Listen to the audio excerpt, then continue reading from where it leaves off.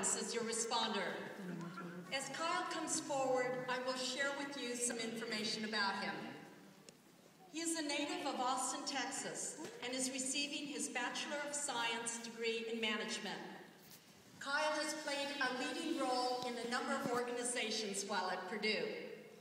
He has served as president of the Fellowship of Christian Athletes, as a member of Mortar Board, and as captain of the Purdue football team. He has read to second grade classes as part of the Purdue football Gentle Giants program. During the past 2 summers, Kyle has traveled on mission trips to Haiti and South Africa and interned with Fairfield Manufacturing. Kyle has been recognized with many football honors, including a Purdue football scholarship, a semifinalist for the 2010 William Campbell Trophy, a Werfel Trophy finalist, the Nobel Kaiser Award twice, the Pitbull Award Newcomer of the Year, the Durham Brothers Leadership Award twice, Academic All Big Ten Honors twice, Athletic Director's Honor Roll, and has been a member of the All-State AFCA Good Works team. Outside of athletics, he's been honored with the Charles O. McCaughey Leadership Award, a Kiwanis Citizenship Award, the Barbara G. Doster Positive Attitude Award, and he's been the recipient of a Dean's Scholarship and was on the Dean's list all semesters. He is a National Merit Scholar. After graduation, Kyle hopes to pursue his dream of playing in the NFL.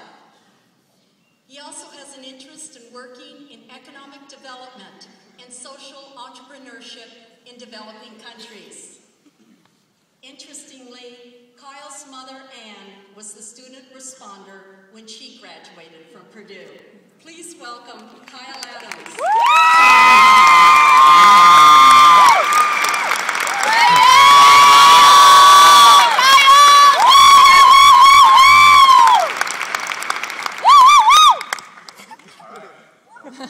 Thank you, President Cordova. This has been a beautiful ceremony, and 1,000 thank yous to all the family, friends, and mentors who have gotten us here today.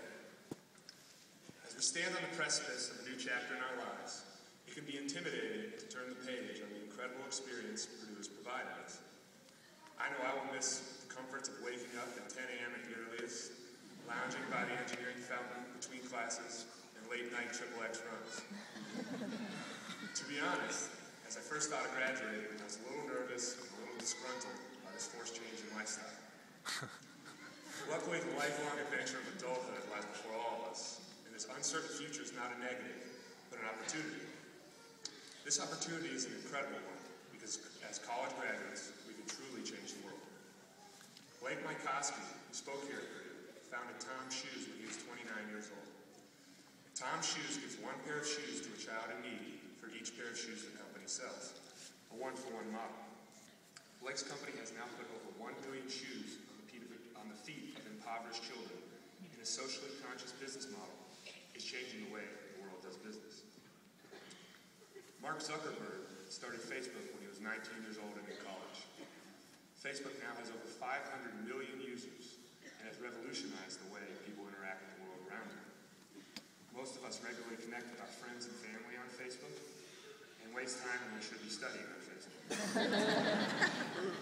And these are just two young people out of countless others who have changed the world in the past 5 years. I'm a Purdue football player. For my first 2 years at Purdue, my dreams and goals involved scoring touchdowns and getting wins for the Boilermakers. These were incredible dreams, and dreams that I kept chasing until about 3 weeks ago, when my collegiate football career ended. My life goals, however, significantly changed in college. When I came to Purdue, football was going to be my impact on the world, and fulfillment in my mind would come from success in football. All that changed when I was blessed enough to be invited on a mission trip to Haiti. I saw true poverty on that trip, and that mission gave me a whole new passion and a whole new purpose in life.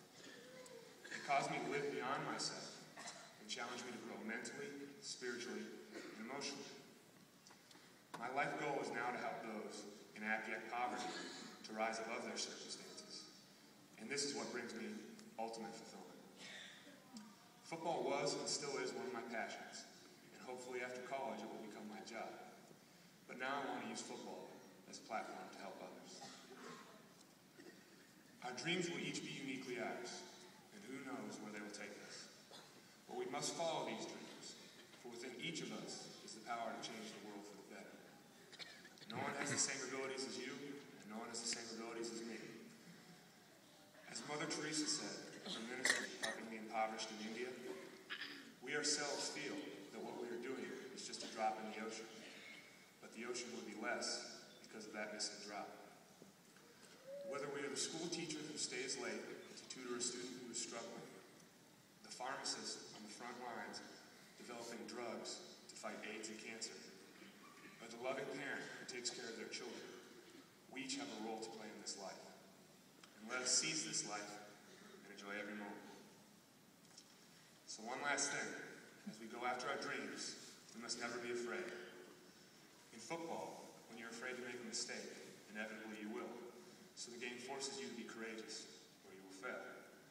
In the same way, going after your highest goals and aspirations is rarely convenient, and will almost certainly push you out of your comfort zone. But do not let your dreams be swayed by fear or doubt. Irish playwright George Bernard Shaw has a quote that is one of my favorite sayings. It says, "You see things and say, why? But I dream things that never were, and I say, why not?" We have the power to change the world around us. And I remind myself of this every time I hear someone tell me that no real progress can be made in a country like Haiti, and that my own dreams are unrealistic. So let us never be afraid of stepping out of our comfort zone, because that is when true greatness happens. So thank you all for your time. I hope your college journey has been incredible.